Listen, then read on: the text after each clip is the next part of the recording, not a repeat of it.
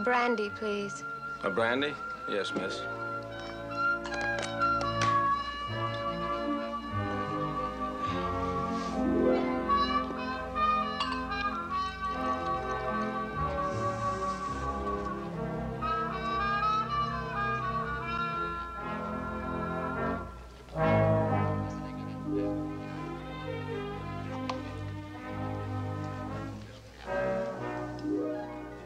Thank you. I'll put it on myself.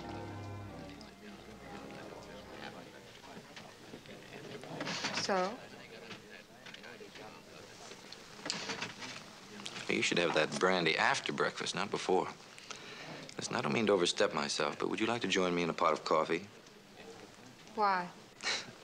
I'm not trying to make a big deal out of it. I just thought if we sat down at the table, your shoe wouldn't have so far to fall.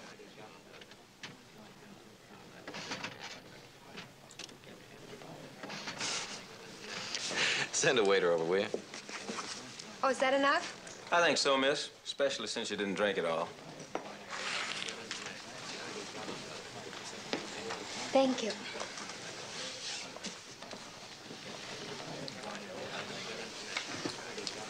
Just coffee, please. Oh, why don't you have some breakfast? I've still got $1.86 left and a chip. But I need the chip for tonight. Coffee will be fine. I guess it's gonna be coffee.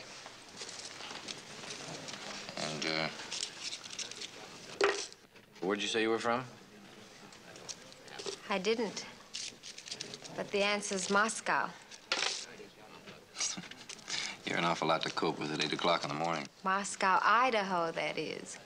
We're having some sort of a cultural exchange with the neighboring state of Nevada. They forgot to mention it was a 730-mile walk home. You better eat this, then.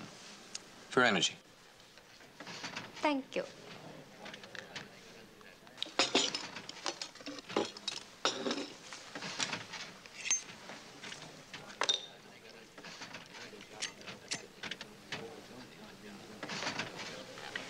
May I, please?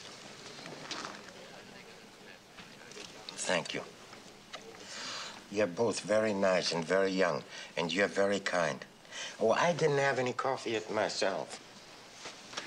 I like the pleasant company of young people. You mind? Another cup of coffee, please, and anything my young friends might like to have. Nothing, thank you.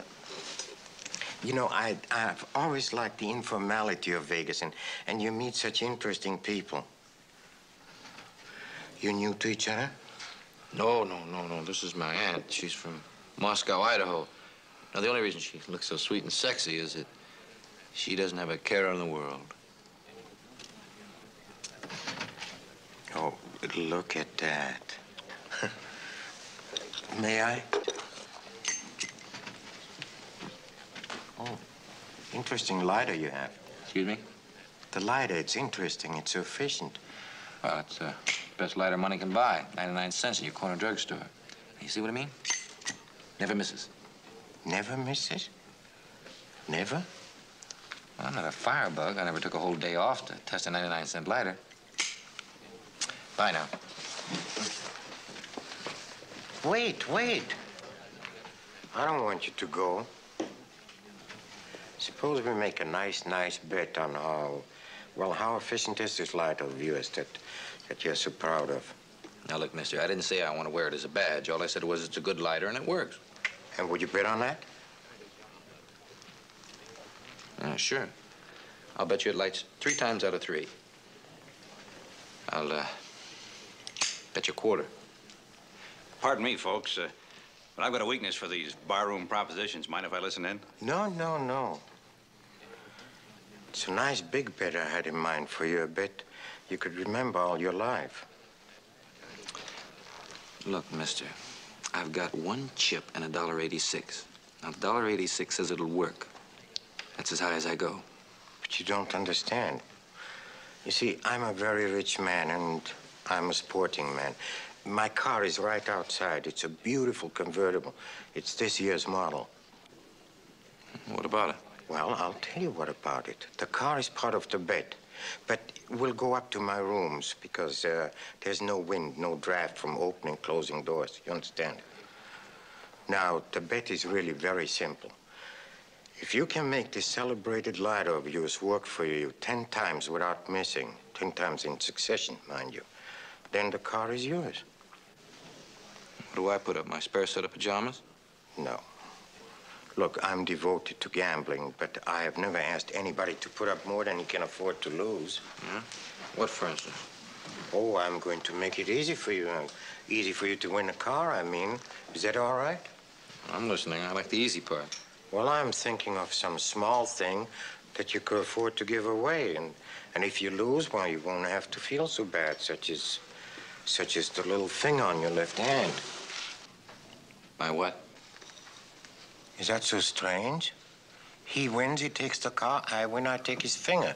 Is that so strange? Wow. I've been hanging around barrooms half my life. I never heard anything like this before. Isn't it fair? Don't ask me, ask him. Now, what do you mean, if I lose, you take the finger?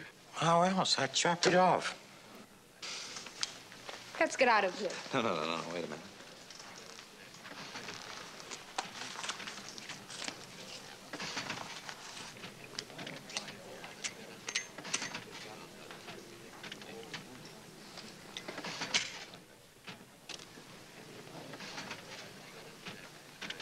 Is it a bet? I don't think so. I see. I understand. I understand very easily. It must be like I've been reading so many times, you know, that the young generation grows soft and that the starch is leaving the spine.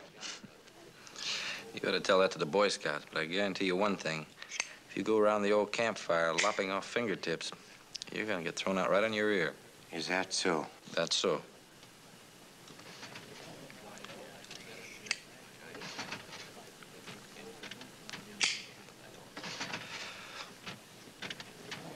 Well, I know it's crazy, but it's up to you. This gentleman here, if he would be so kind, he could act as our referee. Here are the keys to the car. What do you say? I don't really know. Don't listen to him. Now, let me get this straight. You want me to go up to your room, and if I light this 10 times in a row, I get the convertible. That's correct. If I miss just once, That's right, just once. I forfeit the little finger on my left hand. Now you understand. Everything is perfectly correct, except that I can see you're afraid. I wouldn't worry about that.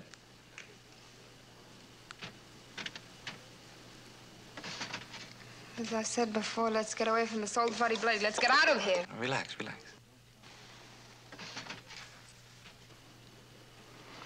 Now, just one other thing. I'd like to see the convertible. Of course you'd like to see the car. And I have drinks sent up to the room just as soon as you say so. Will you all please follow me?